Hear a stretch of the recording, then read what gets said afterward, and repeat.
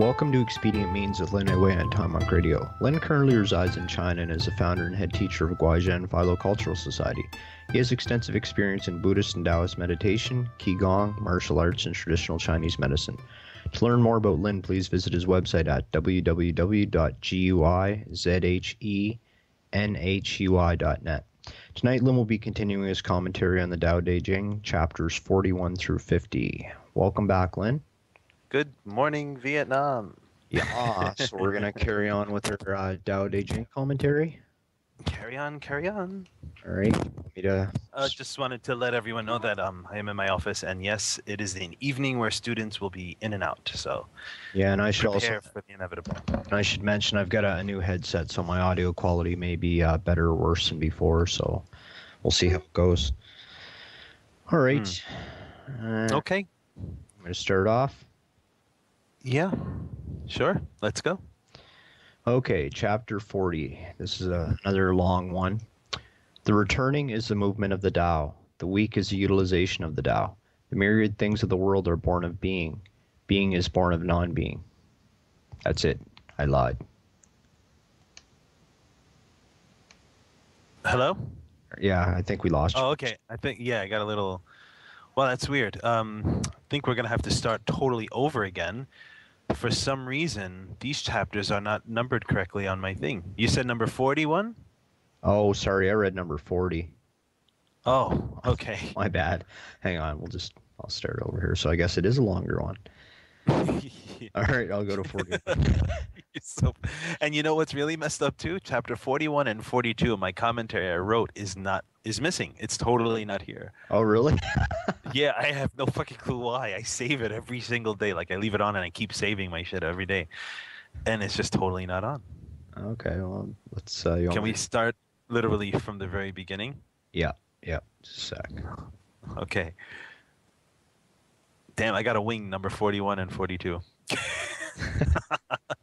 You'd be all right. Okay. Yeah, okay, great. I had finally just mastered that intro, too. Now I'm going to butcher it 4 times. All right. Let's start. Okay, man. Welcome to Expedient Means with Lin Wei on Tom Monk Radio. Lin currently resides in China and is the founder and head teacher of Guizhen Philo-Cultural Society. He has extensive experience in Buddhist and Taoist meditation, Qigong, martial arts, and traditional Chinese medicine. To learn more about Lin, please visit his website at www.guizhenhui.net. Tonight, Lin will be continuing his commentary on the Tao Te Ching, chapters 41 through 50. Welcome back, Lin. Hello, hello. All right, hopefully we can just do this perfectly the first time and not have to re-record it, because you know how that's not very fun when that happens. You know, for instance, somebody reads the wrong chapters and such. Right. And then all of a sudden, like, all the person's information just disappears. That would never happen to us, would it? No, I'm sure it wouldn't. All right, I'm going to start off reading chapter 41. Okay, it's pretty short, so, you know. All right. Higher people hear of the Tao. They diligently practice it. Average people hear of the Tao. They sometimes keep it and sometimes lose it. Lower people hear of the Tao. They laugh loudly at it.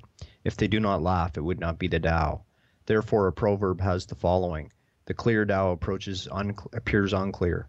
The advancing Tao appears to retreat. The smooth Tao appears uneven. High virtue appears like a valley. Great integrity appears like a disgrace. Encompassing virtue appears insufficient. Building virtue appears inactive. True substance appears inconstant.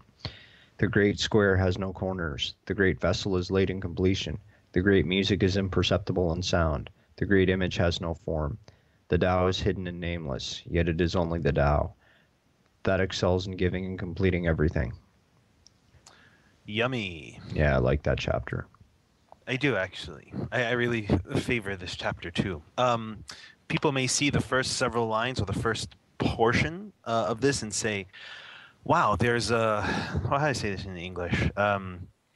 Class. You know, there's a lower, average, higher people, lower people, middle range people, and capacity. But actually, that's just explaining basically how people relatively have put things out there, and then basically how relatively how people have made society. Okay, so he's using the similar ways of basically he's using the language that people recognize, but then he's also pointing in later on that first part of the first stanza. How it has nothing to do with class, has nothing to do with status, has everything to do with one's discriminating mind, has everything to do with what we actually, what's the word here? Damn, I keep forgetting my English, even the most basic stuff sometimes. He's basically saying that you have the capacity to understand, you're not going to understand, but you'll think you'll do so. You'll apply yourself so much, and then you'll miss it. When you don't have the capacity to understand, you may not even bother looking. You won't have the affinities to actually realize. When you have the capacity to understand, then and you apply yourself, but you don't grasp, you don't discriminate on what it is that you're actually understanding, then it becomes almost all like a game almost. It's all relative. Oh, this thing happened and that thing happened. That's not the world. That's just the things that we throw out there. So he's really pointing at the discriminating mind in the first section here. Even maybe false thinking, to the point that our thinking sometimes can become so skewed that we think the exact opposite of what reality, for the lack of a better term, should be, right? Mm-hmm. And when we get further down into the next several chapters, he's really going to look at that. And we are really going to take a point to point this out as we go further on. In chapters 44 and on, it gets very specific with the false thinking and with grasping and stuff like that. So this first portion, the first passage here, or stanza, is pointing at false thinking, discriminating mind, and stuff like that. And we go further. Therefore, proverb has the following: the clear Tao appears unclear, the advancing Tao appears to retreat, smooth Tao appears uneven, high virtue appears like a valley, so on and so forth. And at the end is really good because he says that yet it is only the Tao that excels in giving and completing everything. So in a nutshell, basically he's saying the Tao pervades all directions, and then there's no directions since all directions are full. Okay, that original nature, that original way, the way that is not with our own notions and concepts and attachments and thoughts and emotions and whatnot, that way is everywhere. And since it's everywhere, it is nowhere. Because if something is already fulfilled or fulfilling everything, then there's nothing it's not fulfilling. Therefore, its relative manifestation does not exist. So if everything's hot water, then there's no such thing as cold water. And hot water isn't even hot. It's just the way that is. If there's nothing to relatively make it different. Okay? So when the Tao looks or appears to... The forward Tao, the advancing Tao appears to retreat. This is people's mind. This is false thinking. It appears the way it does because of our own false thinking, our own thoughts about things. We can say it is this way. We can say it is that way. But in truth, all of it is part of Tao. All of it is part of this original thus nature of everything. Okay, it's all residing all within it, but then there's no place that it is actually residing, because this original thing, this original nature, this all-pervasive Tao is everywhere. It fulfills everything, gives to everyone without a thought, good or bad. Okay, and some people would say good and bad are, people's own false thinking, their own ideas, but in truth, vibrationally, if we put out a negative vibration, we will attract a negative vibration. If we do something that hurts another person, it would cause pain on us as well. So he's basically saying that we'll point this and we'll point that and we'll make it this way, we'll make it that way, but in truth, it is still this full out original way. I'm even looking at it thinking, some of the very mundane, extremely mundane interpretations you could have it. I mean, you could see certain martial arts philosophies in this as well, right? Like appearing not to advance when you're advancing, and appearing inactive when you're active, Right, you can apply it this way too. Remember, we can apply anything in any way. We just have to find the right principle. So this would be considered the principle of relaxation, or song. which is basically an attentive relaxation or attentive softness where you appear to be soft and yielding, but actually you are advancing on the person. You are overtaking the person. Again, that's just a very mundane reading of it, but it just goes to show that you can apply this in so many different ways. Right. I mean, we can make a commentary again. Well, it's a long commentary, but the Tao Te Ching applied to martial arts or whatever, and you can do that. But we can't leave the virtue away. It can just be methods utilized with this type of foundational teaching. Right. Okay. Yeah. All right. You want me to move on? Yes, sir. All right. Chapter 42. A fun one. This is fun. This is fun. Tao produces one, one produces two, two produce three, three produce a myriad things backed by yin and embracing yang, achieve harmony by integrating their energy. What the people dislike are alone, bereft and unworthy, but the rulers call themselves with these terms. So with all things appear to take loss but benefit, or receive benefit but lose. What the ancients taught I will also teach. The violent one cannot have a natural death. I will use this as a principle of all teachings. Oh, I love this. And I hear a lot of, I used to hear a lot of how people would utilize the first several sentences to say how perfect and round and complete the Tao is. But actually, the first three sentences are actually telling you what it is relatively. Tao produces one. Okay, what the hell does that mean? One produces two, two produces three, three produces a myriad things. All this is saying that when you have one thought, there's a ripple. Okay, you throw a stone in the water, there's a ripple, and you get so many ripples that reach throughout the whole pond, or all the water, or whatever you're throwing a stone into. Just take this as the mind. You put a specific thought, you add a little emotion to it, a little intent.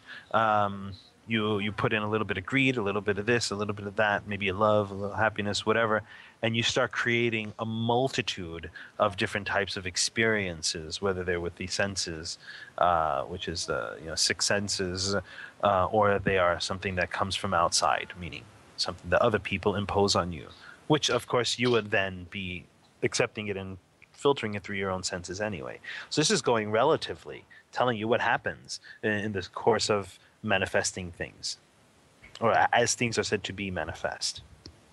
And I guess the Tao too would be a state of non-separation, right? Where everything is one, or even beyond one. One might not even be a valid description of the Tao. It's even before one, right?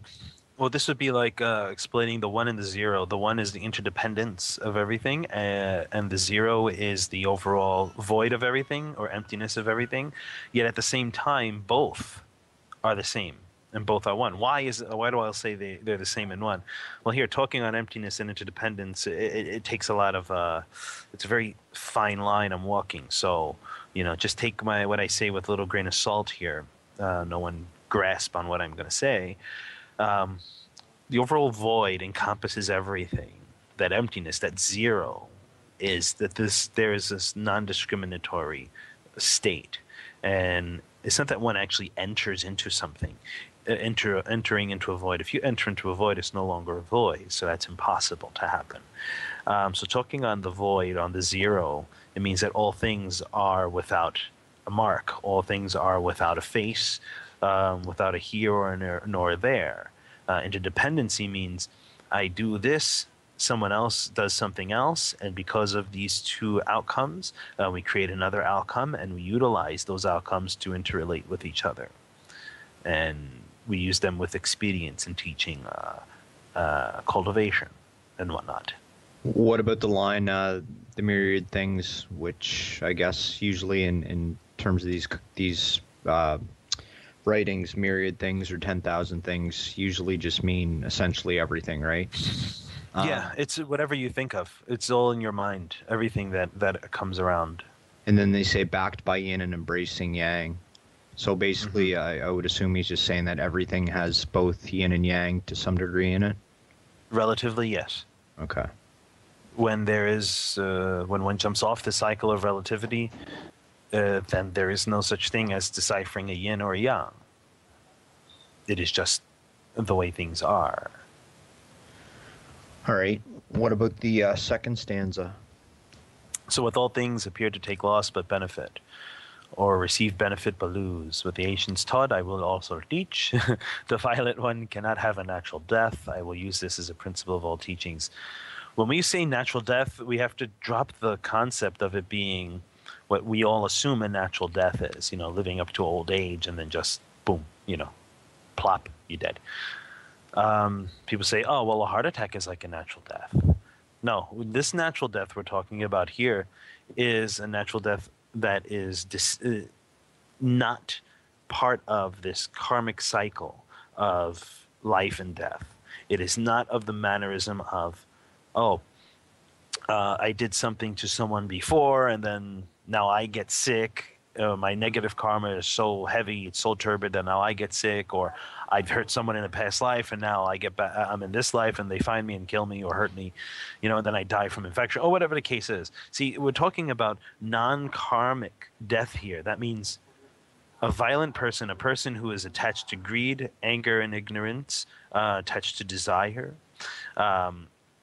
they will cause more karmic afflictions, which will influence their whole life experience, thus causing them to shorten their lifespan. When our minds are purified, into an aspect, when I say purified, meaning not this whole angelic-like being, they're going, I'm angelic-like being, I'm pure. No, it means when we are not moved by these winds, we'll call it, that move our senses, and we're not attached to these things, we understand this type of principle of non-discrimination, non-production, we can then awaken to these type of principles, attain some state of enlightenment, can possibly refine our enlightenment to get to a higher state, thus purifying or cleaning out this karmic turbidity. And what happens is our death becomes on our choice. You want to jump on a tree branch and hang from there and go goodbye and poof, then go ahead. I'd be curious to see what the exact meaning of the Chinese term is, because I'm wondering if you could read that violent one cannot have a natural death as the discriminating or monkey mind. You can say that too. You see, all of the people on this planet now, all 6+ billion or whatever, okay, I can't speak for every single one of them, not even the bugs and all the other types of life forms out there on this planet. But generally speaking, death happens and life happens because of false thinking. Life and death do not exist. Why don't they exist? Because there's no such true thing as death and life. We only attach to the transformation of the passing of things. Thus, we consider something stops and something begins. If you identify yourself with your house, then when your roof is broken, it's your head that's broken. When your house falls down, it's like your body had broken down. But that's not the case. We live in our house, but we can leave our house. For us, our bodies are like the house. We forget we can leave the house, or we lost our keys. And we just try to find our keys. It's a good analogy. Hope so. All right, do you want me to carry on to 43? Yes, sir. All right. This is a good one, too. I like this chapter a lot, too. The softest things of the world override the hardest things of the world. That which has no substance enters into that which has no openings. From this I know the benefits of unattached actions, the teachings without words. The benefits of actions without attachment are rarely matched in this world. Really good, really good. The first 4 lines speak on meditation and mind. The mind, a conscious mind, false thinking mind. It's all full of thoughts, notions, and views of the senses and its interrelation and interactions. This can be considered hard, quote unquote hard.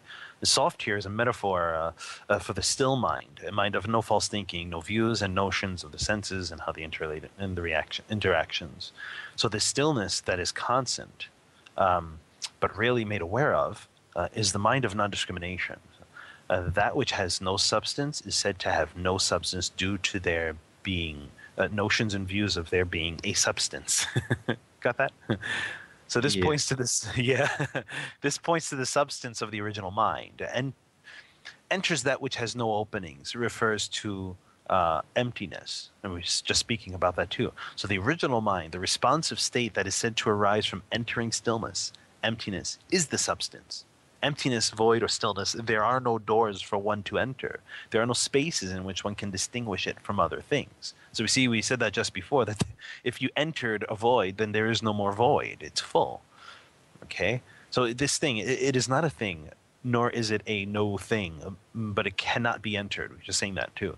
The use of the word enter, you could say it was just a tool to allow one to understand what was happening. But in truth, there is no quote-unquote entering of a void. If so, there would be no void, right? So that which has no substance enters that which has no openings. There was never a separation between the mind and the void because it is part of the same thing. Thus, you cannot enter something which you are already part of. You can only realize that it is just that way and be at ease in the false thinking, allowing the mind to be still. And again, on a mundane level, this chapter has really influenced a lot of martial arts styles, like Tai Chi, for instance, and other styles. All right, do you want me to carry on? Well, no, I still have more because we're breaking down this. Okay. Some of the words here. The benefits of unattached action. And we have that in one of the sentences. It doesn't mean to go and do what you please. No, I put a lot of focus on this one because if I'm reading it and then I can start to think, oh, I can just do whatever the hell I want to do. I'm sure a lot of people think that too. So it really doesn't mean that. And that since you are unattached, it doesn't matter. It doesn't mean that either. It means action is not done because there is no movement of the mind, no grasping of the senses to be coerced into doing anything. That simple non-doing is the accomplishment of all things. So don't confuse the not doing of something as just sitting there absolutely just sitting there twiddling your thumbs. Applying the mind in deep concentration, purifying one's mind through the means of single-minded focus. This is doing and non-doing simultaneously. And thus they cancel each other out, and one is left without being left. So when wisdom seeps in, of course, it was never lost or never not there, right? It just seeps right in. It just is as though you made a crack in the doorway and now this light is pouring through. This is the quote-unquote the teaching without words. The benefits of actions without attachment. So are really matched in the world. That means this accomplishment of mind, of beings, whatever one feels comfortable calling it, it is unsurpassed. There is nothing higher than this. Like, really unmatched simply means, well, many want to be first. When they get to the breaking point, they must put down their attachments of self in order to actually make it. And thus, when they do make it, they realize there is nothing more, nothing to compete for, and nothing to be first. All are first. So what this line is saying is that with unattached actions, you can do basically anything. Like you can run down the street with a samurai sword and start hacking people up as long as you're unattached, right? That's what I'm saying. It doesn't mean that at all. I'm just toying with you. Yeah, because I've seen this that kind of expression spoken of because of some chapters in the Tao Te Ching. It's like, it doesn't matter. I can go and kill anybody I want. There's no such thing as karma. There's no such thing as this. In the overall truth of things, it doesn't matter. But if not, you're not realized in that, and you're still attached to certain things coming and going, and you're not in that realized state. So it does matter. When you are in the realized state, those things will not happen. You won't be running down the street with a samurai sword going, yeah, chopping people's heads off. So theoretically, when you're in a realized state, you could do that, but you won't do that. There's no reason, like you don't have any sense of that. There is no death. So it's like, who am I killing? Okay. Screw with people's heads for a bit. Yeah. All right. You want me to carry on? Carry on. All right. Chapter 44. Fame or the self, which is dearer? The self or wealth, which is greater? Gain or loss, which is more painful? Thus, excessive love must lead to great spending. Excessive hoarding must lead to heavy loss. Knowing contentment avoids disgrace. Knowing when to stop avoids danger. Thus, one can endure indefinitely. Ooh. This is another short chapter. It's a short chapter. I love that line, excessive love must lead to great spending. No money, no honey. I should tattoo that one on my son's forearm when he gets older. Oh Oh no, one of my friends used to tell me, "No money, no honey." Yeah, same thing. Yeah. So this thing speaks clearly. Um, but let's just go a little bit deeper into it. I mean, it does speak very clear. I mean, it's just smack in the head, boom.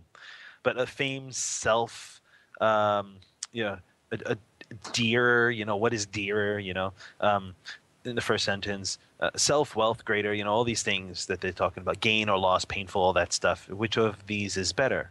Neither. All hold a place in the cycle of relativity. All result in each other eventually. So, many cling to fame or reputation or fear of having a bad reputation and lose their dignity. They fear that. Many cling to the self as some higher, greater being and create further notions of superiority over others. Some simply cling to a notion of the self and just stay with that, still feeding the views of separation. So wealth over self, this is quite common, and self over wealth is also common. Both sides of the same coin.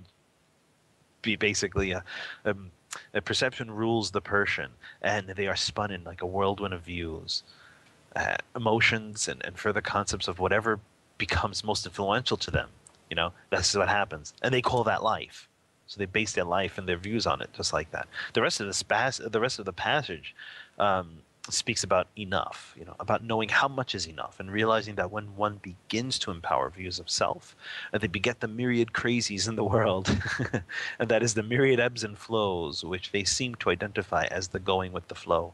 So let's not go with the flow anymore, because that flow is just a cycle of relativity. Actually, go with the flow. Actually, going with the flow is the non-discriminating mind, the actual going with the flow, the all-bright mind, the wisdom mind, being the overall catalyst of all one does.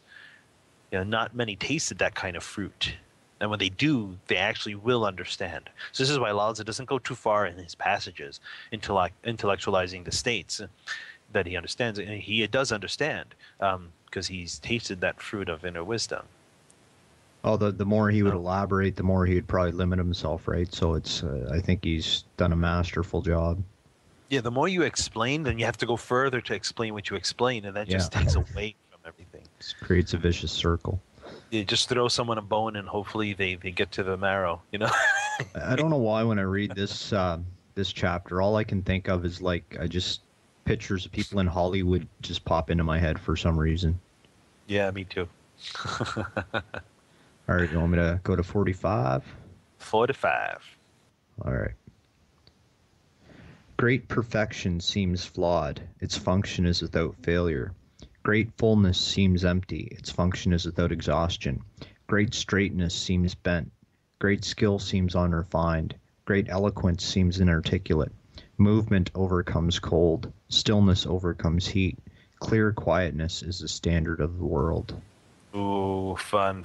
Great perfection refers to that which is the origin of all things, where all things are said to reside. Excuse me. Its overall function is not seen, but what results is, that what results is seen. Thus, living beings only see the result, never the origin, never the process. Due to false thinking, all that is manifest can be viewed as having faults. Now, people usually think this could be better, that could be better, and the overall source is never exhausted. It can't be, for all things reside within it. Yet it holds no direction and still pervades all directions. We talk about this right in the beginning of the show. So the last few lines reflect relative concepts, basically stating, revolve on the cycle of relativity and you are still not getting it. Clear quietness is basically the result of non-discriminating mind. That's it? That's all you got? Damn, yeah. And I was hoping you had a 5-minute diatribe on this one. I'll have to put everyone on hold and run to the bathroom then. I'm just playing with you. Do you want me to carry on? That's it? Yeah, if you have anything to say on that. If not, let's just move on. It's pretty straightforward. I guess it's not one of my... I don't want to say it's not one of my favorites because I love everything in the Dynasty of Ching, but... She didn't put much focus on that, does it? Yeah, he was having his tea break when he wrote that one. All right, I'll go to chapter 46. He was cleaning his ears for a while. Like, oh yeah, clear, quiet. I can hear everything really nice. Speaking of which, doesn't Lao Tzu supposedly have quite large ears? Yeah, yeah. What's meaning of That's that anyway? symbol of wisdom. Uh, Large earlobes are a symbol of wisdom, or having the potential for wisdom. does it mean Or you, it could just mean that you're very old. does it mean does it mean you hear more with big ears? Some people with big ears hear very little. Good Some point. people with big heads, big brains really understand very little. All right, enough picking on Lao. I'll go to the okay. He had a big hat though. Big hats are good because Yeah. you can hide a lot of hair up there. Because Taoists aren't allowed to cut their hair, right? So, all right, carrying on. Okay, Yes. chapter 46. When the world has the Tao, fast horses are retired to till the soil. When the world lacks the Tao, war horses give birth on the battlefield. There is no crime greater than greed, no disaster greater than discontentment, no fault greater than avarice. Thus the satisfaction of contentment is a lasting satisfaction. Very simple. The first line clears up the rest of the passage by saying, when the world has Tao, it means when the minds of the people of the world have been free from false thinking, greed, anger, and ignorance, then the following passage makes sense. So he speaks of being content, meaning knowing what you have and realizing that it comes from your own desires, your own mind. If one nourishes greed, then there is no contentment. Contentment isn't just being okay with what you have. It's the total absence of climbing on conditions to get what you want. So basically, you have what you have, and you make every ounce of it work for every myriad thing you wish to accomplish. When one has to begin grasping for more, they empower the idea that there isn't enough, and thus greed sets in, further influencing the mind to create notions of separation. Thus, it continues and goes on and on and on that way. And then there's the obvious metaphor of the horse tilling the soil, which, would obviously point to cultivation, right? Yes, sir. When things are at ease in this aspect and you come to some understanding, yes. You have horse. A horse in Chinese culture is significant of health, healing, steadfastness. Oh, I didn't know Also, that. yeah, and a horse is, someone there's a saying, 马上成功, which is the horse, and then 成功 is success. So it's like the horse is fast, right? So say when someone asks you, when are you going to be coming home? You say 马上到. It's like, I'm coming very quickly, like I'm on my way. So when you say 马上成功, it's the horse, or you could say the horse is bringing success, or that success is coming very fast because the horse runs very quickly. That right? explains. I've got a feng shui statue which has a horse with a monkey on it, and I think that's what the feng shui lady explained to me, was that it meant success kind of coming in very quickly or something to that effect. Mm-hmm. Something to do with, I don't know exactly what the monkey meant. I think it was a monkey anyhow. Maybe it's just, a monkey on a horse. We can give it some spiritual, feng shui kind of idea to it, but it could just be a monkey on a horse. It could have some other cultural reasons, Yeah, I think it was something to do with the names again of the monkey was similar to the name of something else. So I don't know. It's like it is a Chinese feng shui metaphor. So anyhow, I don't want to dwell on it. Okay. Well, yes. Horses tilling the soil is that you are quickly attaining the skill of nourishing the fruit, nourishing the seeds to attain the fruit of wisdom. All right, you want me to go on to 47? Yes, sir. Wow, we're just plowing through the Tao Te Ching this morning, aren't we? Oh, yeah. All right. Without going out the door, know the world. Without peering out the window, see the heavenly Tao. The further one goes, the less one knows. Therefore the sage knows without going, names without seeing, achieves without striving. This is going to be a very, very, very long explanation here. Why do I doubt you? This passage refers to the illuminating the mind from within, turning the light inwards, taking the knots of the senses, like taking them apart, unknotting the senses, thus allowing the true manner of the world to be realized. Okay. That's it. Without that line, without peering out the window, see the heavenly, I would almost interpret that as without using the eyes, right? Without looking out the eyes. Okay, you can say eyes are like a window, right? But we have to look at what is actually seeing. Now, if you close your eyes and you sat in meditation, there may be instances where you have a state where you actually see what's in front of you and what's around you. But how can that be possible when your eyelids are closed? Of course, there's a different colored hue of the world in that state, but you can literally actually see the room you're in. Now, if you threw an intention out there to go specific places, you may possibly be able to see specific places you want to go to. So, if we're unknotting the senses, then we're not opening the eyes, relying on the senses. You know, going out the door is creating outflow, so it's using our senses to experience the world. We don't have to do that. We turn our gaze, we turn our wisdom, our light inside, find the causes and conditions of our mind, of the things that we created in our mind, the attachments we have, the attachments to our senses, the world we base on our senses, see those origins. Then we understand them. We unknot the senses. We can find the true senses, and they are like no more covering themselves. Thus, you actually see what's actually the world. So the window metaphor, what you're saying is, even if you get the blinds drawn on the window, like there's still kind of, you can still see light peering through, more or less. If the blinds are covering the light shining in from outside, physically you probably won't see any light coming in. But as a sense of your eyelids being closed, actually you still see things. You're still seeing a darkness. You may still see colors or little specks of dust in your eyelids.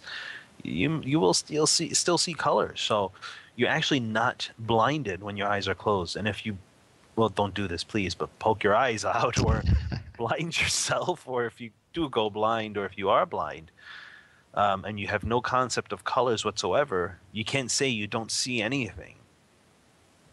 Because you really, if you're not seeing something, you're still in the state of seeing that you are not seeing, even though the language will play on the language here.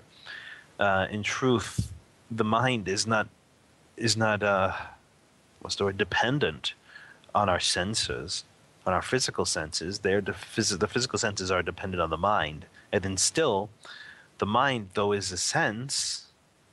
Because there's a notion of there being separation, it's dependent on itself as well. It's as though it's something else in there. Most people have this like inner voice, and they're like, oh, my higher self tells me this, my higher self tells me that. That may be just the conscious mind. Okay, and then we do have, you can say, I'm not going to say we have different selves in there, but we have a wisdom that's in our mind. We have wisdom in there that, when it is let out, it's as though there's another voice speaking. It doesn't mean you have a psychotic problem, psychiatric problem. It just means that you'll have a notion that there is something else in there, when actually it is all the same. My higher voice is telling me to move on to chapter 48. Okay. Unless you want to say anything else. No, it's okay. We can go on. All right. Pursue knowledge, daily gain. Pursue Tao, daily loss. Loss and more loss, until one reaches unattached action. With unattached action, there is nothing one cannot do. Take the world by constantly applying non-interference. The one who interferes is not qualified to take the world. What is your thoughts? Well, trying to think of how to say this eloquently. Obviously, loss and more loss until one reaches unattached action. I would just assume that it means cutting out false thinking to the point where your mind is much more polished. Cool.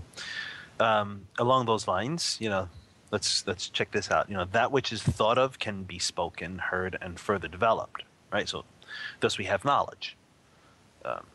So that is gain, meaning we can read, remember, create notions, and further intellectually understand things, creating the reality for our mind that we have achieved, developed, and gained. Now, this works on one end, but it is not complete. That's worldly wisdom. More false thinking, right? Mm-hmm. When one investigates the Tao, one realizes that they must let go of their notions of the world, their intellect. Basically chopping their heads off one by one. Metaphorically, though. So stop intellectualizing and begin realizing what is truly the quote unquote way of the world, so to say. It's really just like you said, cut out the discriminating thinking, the false thinking of the mind. And again, one of the criticisms you can see leveled at the Tao Te Ching and sometimes Taoism and Buddhism is that it's anti-intellectual, or I guess I've heard that said before. Yeah, but but in a good way. Well, when you read sutras, and you learn that culture that the sutras are written in, and you learn the style of the way the language is used to put out the sutras, or even to put out the Taoist texts. When you do that, you become accustomed to it. You intellectually understand how those things are being used. Okay, then you realize the principle of non-discrimination, stop false thinking, and so on and so forth. Therefore, you know not to rely on the intellect, but you can utilize it as a tool because people utilize it as a tool. So you see, it's the fact that it is being used just for the sake of other people having to use it, which will go on. The next chapter speaks exactly on this point. It's almost as though this whole thing just flows into itself. Yeah, one of the other translations, well, I guess there's many translations. This is again from Derek Lin, who's Chinese and tried to make it as pure, as close to the Chinese as possible. I kind of like some of the other translations of that line a little better, like in the pursuit of learning, every day something is acquired. In the pursuit of Tao, every day something is dropped.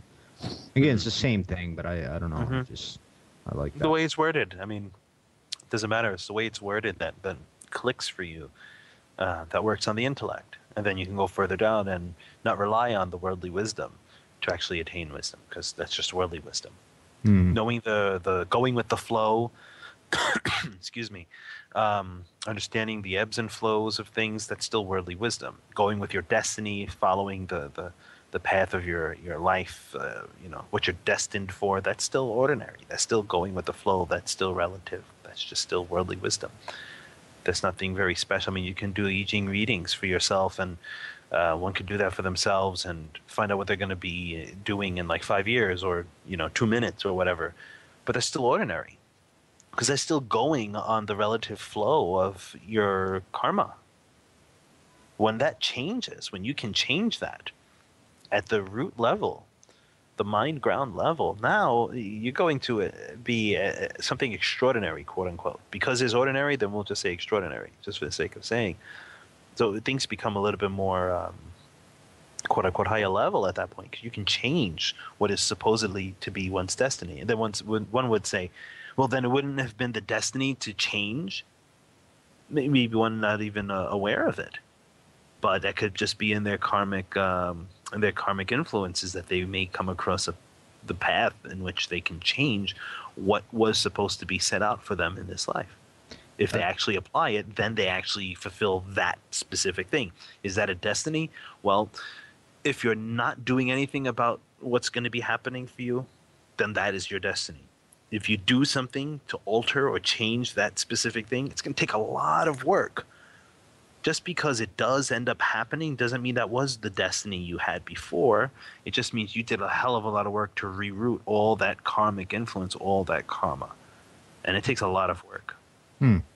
That sounds like we've got another show we could do on that all by itself. Yeah, I'll just throw out the name of how that's going to go. It's going to be called Liao Fan's Sishun, Liao Fan's 4 Lessons. Okay. And that is directly speaking on changing one's destiny. Really cool. And so I'm making a note of this now. All right. So I don't forget. Okay, let's move on. I will read chapter 49. Yes, you will. The sages have no constant mind. They take the mind of the people as their mind. Those who are good, I am good to them. Those who are not good, I am also good to them. Thus the virtue of goodness. Those who believe, I believe them. Those who do not believe, I also believe them. Thus the virtue of belief. The sages live in the world. They cautiously emerge their mind for the world. The people all pay attention with their ears and eyes. The sages care for them as children. Yes, and I was just saying, and when we're talking on chapter 49, that the following chapter is going to speak very good about this. The first sentence lays out the exact way of the rest of the passage, as the rest of these passages do, but specifically pointing to the last few passages we read. Now, this one, it points to the no self of sages. So if one has a self, one has false thinking, thus has a mind, quote unquote. They live in their mind. They assume it is a reflection of the worldly ways that people have created, made up.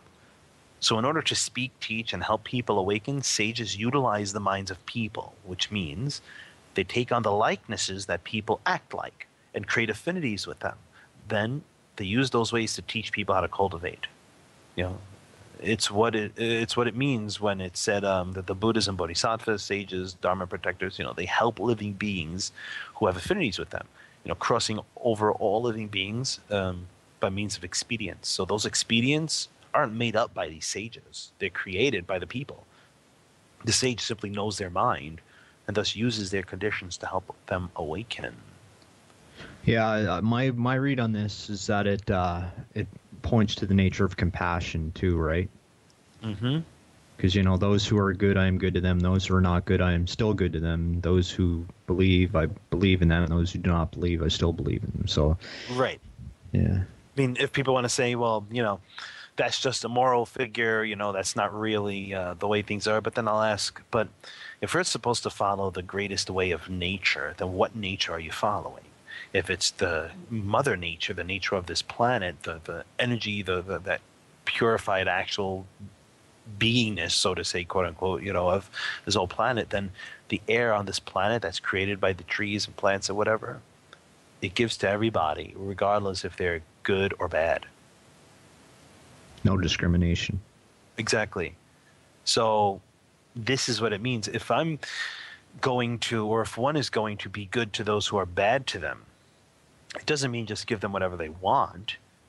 The good means that you're being in a manner that helps them stop be that way, or helps them realize they've been that way, or helps them see right in their face that they've been a specific way that is not very good. How else can I say So, it? in other words, don't go giving heroin addicts more heroin. No, it doesn't work. It doesn't work. All right. Should we move on to the final chapter? Yeah, there's nothing more on this. Okay. All right. Coming into life, entering death. The followers of life, 3 and 10. The followers of death, 3 and 10. Those whose lives are moved toward death, also 3 and 10. Why? Because they live lives of excess. I've heard of those who are good at cultivating life. Traveling on the road, they do not encounter rhinos or tigers. Entering into the army, they are not harmed by weapons. Rhinos have nowhere to thrust their horns. Tigers have nowhere to clasp their claws. Soldiers have nowhere to lodge their blades. Why? Because they have no place for death. Nice. And I'll just speak very superficial on one point. The first line opens the passage, setting the stage for the meaning. Being born and enduring life up till death. That's what it means. Being born and enduring life up till death. 3 and 10. Means 3 out of 10. 3 out of 10 people cling to an idea about life. 3 out of 10 people cling to an idea about death. 3 out of 10 people are pointed into the direction of knowing they will die, meaning they do things that result in their death. We can just speak very plain out and simple, but of course there should be a cultural meaning to the word 3 and 10. Yeah, I was going to ask. Well, if we're going to the energetic cultural meaning in this aspect, 10 is like a number for completion, like totally perfect. 3 is just like, we'll say things happen in threes. So when things are done, like if you, what's the word? Like when you light up incense, you bow 3 times, it like proves your sincerity. Some people like 3 incense. Some people say things 3 times. There's a lot of historical culture where it goes into magic, where people, recite something 3 times to make sure that it happens. They do something in threes, or evil, bad situations, bad karma, comes in threes, 3 different types of it happening, 3 different ways of it happening. So I don't know the specific characters that they're using here for this passage, the Chinese characters, nor am I aware of the cultural meaning that they placed in between the words for the numbers 3 and 10, but we can just take it at a superficial part, only because it just helps us point to, helps us just focus on an idea. And that's basically it. The idea here is the life and death. So that's all we really need to worry about.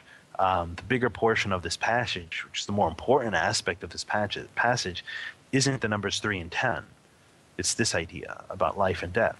See, it goes, but those cultivating life, he says, have no place for death.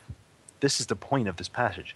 This means they have no place for life, which means further that they have let go of the attachments and views of a self. No life, no death. There is nothing that clings, nothing to cling to. So, they are without the conditions of having to fend for their life nor welcome death.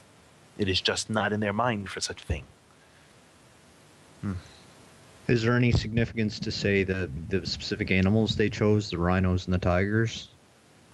Perhaps during those times they had these animals running around. Rhinoceroses, I don't know. I'm just saying they had, as a figure of speech, that these are wild animals. They see something, they want to attack it. They see a human. Usually a human gets attacked by them. But if you don't have it in your heart that there's a fear that these beings will attack you, or that there's a fear of death, nor an attachment to life, then there won't be any fear, or there won't be any mannerism which they will attack you with. When I was in Taishan in Shandong once, I lived there for 4 years, and I was climbing the mountain on one of the opposite of the usual path, and I met a tiger. I'll just say a tiger spirit, and it crept up, and I felt this thing staring at me, and it's very strong. I looked, and it was a tiger. Like, I seen his outline of the body. It had certain types of characteristics to it, but I saw right through it. But it was an actual tiger spirit. And I said, "What do you need?" He says, "You're not afraid of me?" I said, "Not at all." And says, "Well, you should be." And I said, "Is there really anything that needs to be fearful, needs to be made fearful of?" And he says, "Well, you give me what I want, and so I can be free, and I can let you go." I said, "Sure, what do you want?" He goes, "I need to be free." That's what he said. And I just went, "Oh, I only know of one way, so I'll give it to you, and if it doesn't help you, I'm sorry. That's the only way I know. I'll probably ask somebody else, or do whatever you want." And he says, "No, you give me the way. You give me the method." And all I did was recite the Great Compassion mantra for it. Recited Nam Amitabha's name 3 times, the Great Compassion mantra once. Gave it the recitation for taking refuge in the Triple Jewel, the Buddha Dharma Sangha. And he looked at me, and his color, his emanation changed. And he just said, "Okay, thank you." And he just turned around and walked away and just vanished. Literally just vanished away. He didn't try to claw your heart out? No, but what happened would be, most likely they would cause a sickness. I mean, they can't attack you and actually rip up your skin in a spirit form like that unless they are cultivated where they can actually manifest something quote unquote concrete in that aspect. But they would cause sickness, cause, inauspicious events to happen. And luckily, that's the only thing I had on me was the Great Compassion mantra that I memorized. The Shurangama mantra is just 553 or 54 lines long, and I guess I was a little impatient. I didn't want to recite it then. I just said all I could think of is the Great Compassion mantra. Excuse me, and that's all I was able to think of. So, but that's just, I really, not that I don't fear death. It's not the dying that I have a problem with. It's the responsibility in this life that I still have a chosen responsibility for, a chosen attachment to. Especially now that you've got a little guy. Yeah, I have it's a chosen responsibility. I was like, this is what I will need to do. And so the action of death doesn't bother me. What's going to come after doesn't bother me, whatever it is. But it's just that I still am attached chosen to attach to the things I need to, or chose to want to do. It's have this family and have that little boy as my wife, and make sure that he's okay. One other thing just a thought that popped into my mind, sort of where I was going when I was asking about what the animals may have symbolized. I hate to say sound vulgar or anything, but the rhino with nowhere to thrust their horns kind of made me think of sexual desire. Okay. But maybe that's just my interpretation. If there's an attachment to a view of a self, then there's going to be an attachment to the views of others, views of a personality, thus life and death as well. There's going to be attachment to desire. And hey, rhinos have nowhere to thrust their horns, and you won't have the desire to go out and, if you're a man, to go and do your thing and do that thing. And if you're a woman, then there's no way for these rhinos to actually put it. To thrust their horns. I'm sorry. We can speak very straight up. It's not vulgar at all, Anyway, funny. Well, that's pretty good. We got through 10 more chapters today. A lot of them were shorter than some of the previous ones, which I guess shorter doesn't necessarily mean less deep, though. But yes, but we have about 30 more to go, right? We're getting there. That's nice. All right, well, thanks again for speaking with us this week, Lynn. I'm glad we can. And for everyone listening, please be sure to join us next week as Lynn will be discussing misconceptions of martial artists. And to quote the final chapter of the Tao Te Ching, as I always do, well, mostly... Wait, I got a question. All right. Are we going to, after we finish the actual whole Tao Te Ching commentary, and we finish chapter 81, are you still going to recite the chapter 81? Yes, but I'm going to recite it backwards. Awesome. From the bottom up. Just want to put it out there. All right. The sage does not accumulate. The more he assists others, the more he possesses. The more he gives to others, the more he gains. Thank you.